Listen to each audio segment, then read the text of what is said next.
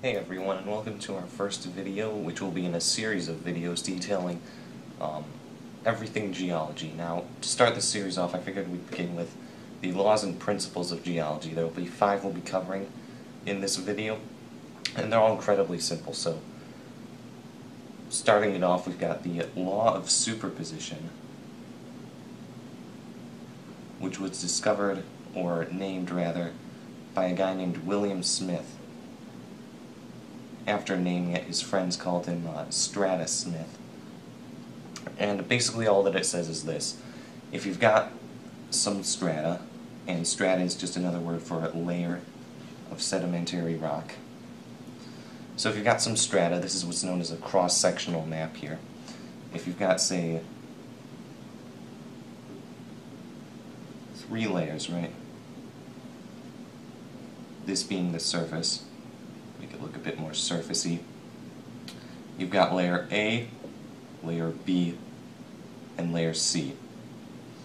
Well, the law of superposition simply states that since C relative to A is above it in this cross-sectional view, C must be younger than A,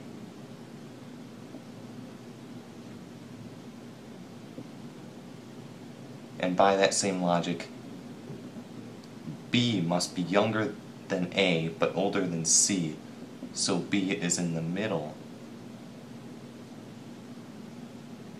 And A, since it is at the very bottom, must have been deposited first, and is therefore the oldest. Simple enough, right? Well, these are all just methods of relative dating, so you'll see a trend here when we look at these different strata. They'll all end up with some conclusion saying this one is older than this one is younger than this one, or something to that extent. Now the next one we have was also named by the man William Smith, or Stratus Smith, and it is called the law of faunal succession, or biotic succession. And as the name implies, we are getting into fossils here.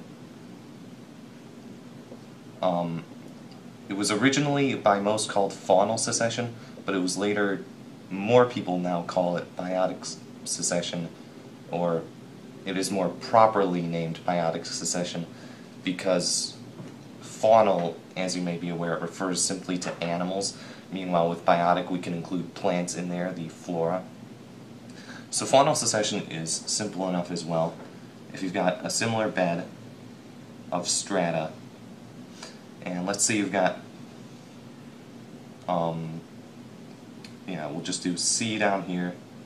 Then let's say we've got B and A right here. And we'll have one on top that we'll just call X. And once again, X is at the surface.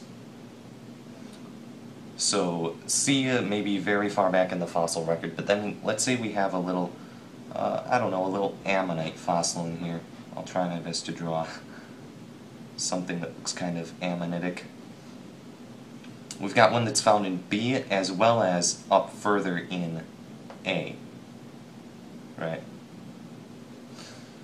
Well, in the real world, we would call these index fossils, and we can say that they can be used to relatively date anything that was found within a relative time period. Usually this would be the lifespan of the fossil. So let's just say that this fossil has been around, I don't know, X through Y years. Just using variables here, not numbers. And we'll put that in units of million years ago, or MYA. So we know that from this method, it's a bit different from the law of superposition in that we can't really, it isn't used to say, well, this is younger than this, is older than this, etc. But it's used to say, well, since these two contain the same fossils here, then we can assume that they are both from this time period, from this X through Y million years ago time frame. Meanwhile, C, combining the law of superposition, since we know it is older than both A and B, we can assume that C comes before this fossil existed, before it was evolved, and X comes from a time when fossil is extinct.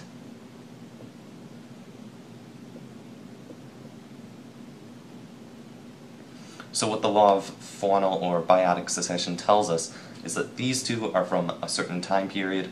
Anything below it, there could be an infinite number of layers down here.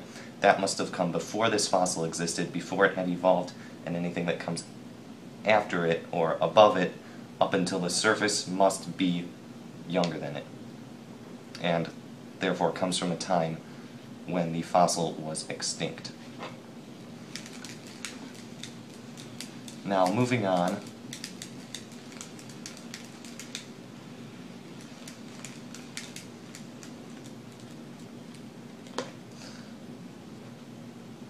we have the law of included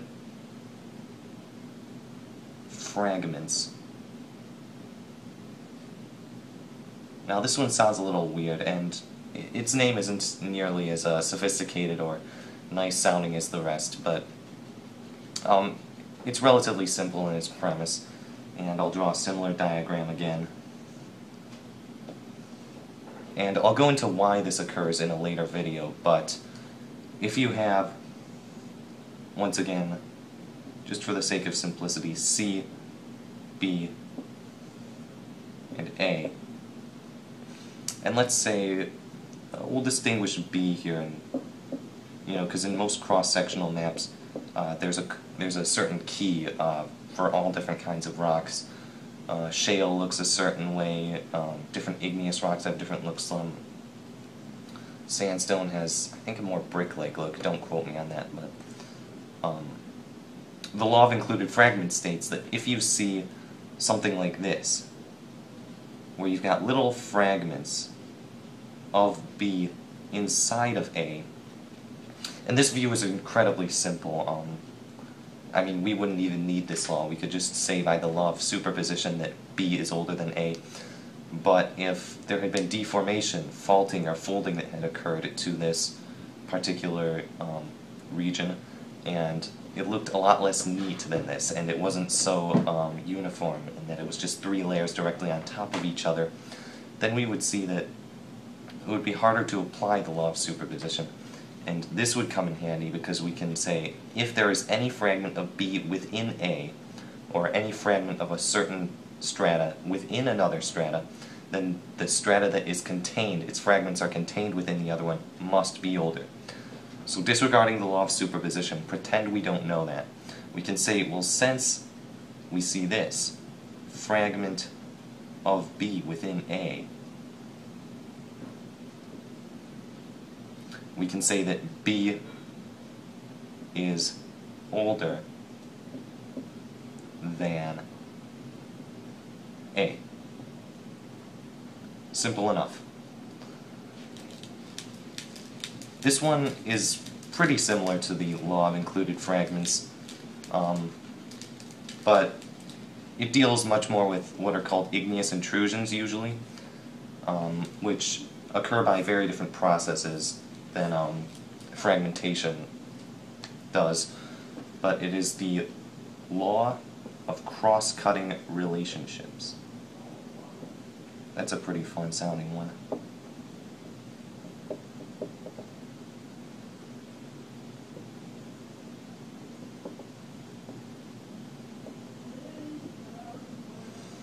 So prior to this, we've been dealing entirely with sedimentary rocks. But if we've got, once again, just 3 sedimentary strata here, C, B, and A, well, most layers of rock in the real world don't entirely work like this, and as you hopefully know, there are 3 types of rock: sedimentary, metamorphic, and igneous.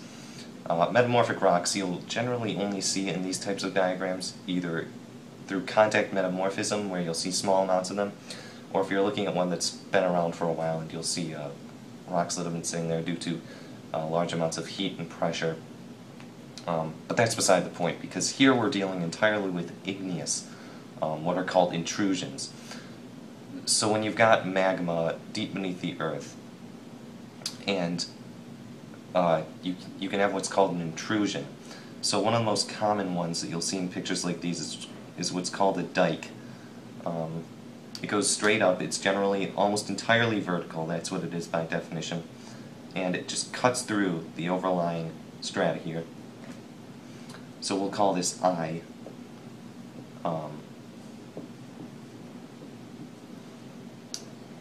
And what this can tell you is that I is, since it cuts through all of these, I must be older, excuse me, younger than all three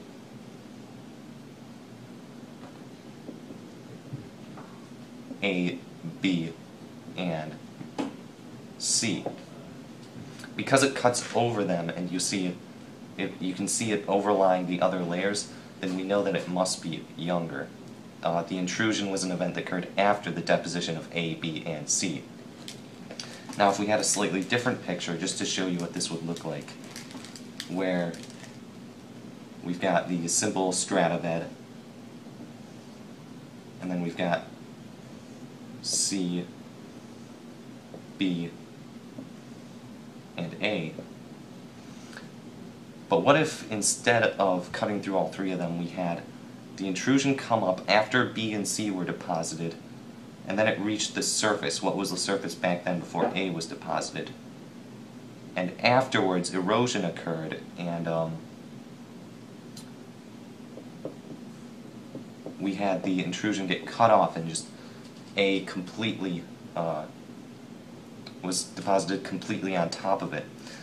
Well, that's what this would look like, where we have I, and it cuts through these two, because it occurs, the intrusion of I occurs after B and C were deposited, but afterwards erosion occurs, which flattens the surface here, and then strata A is deposited on top of I. So we can say because of that, that A is younger than I, but I is older than both B and C.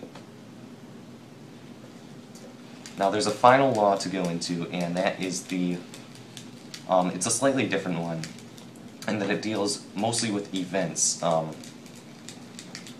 While we've been detailing, saying this rock is older than that rock, this one, the law of original horizontality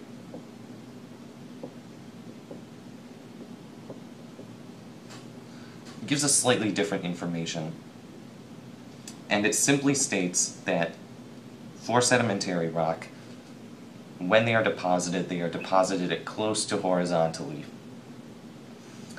So what that tells us is that in a bed where we've got just three layers again, C, B, and A, then we can say that no new events have occurred to this bed, or no significant geologic events have occurred within the history of this region of strata. And that is because nothing has occurred to deform the originally horizontal strata of rock. Now, deformation can occur in the form of faulting and folding, and knowing that, we can say that if we have a different kind of structure, not just a uniform bed, but let's say we have an anticline, which, once again, we'll be covering this later as well. But an anticline is folding in rock that occurs such that they are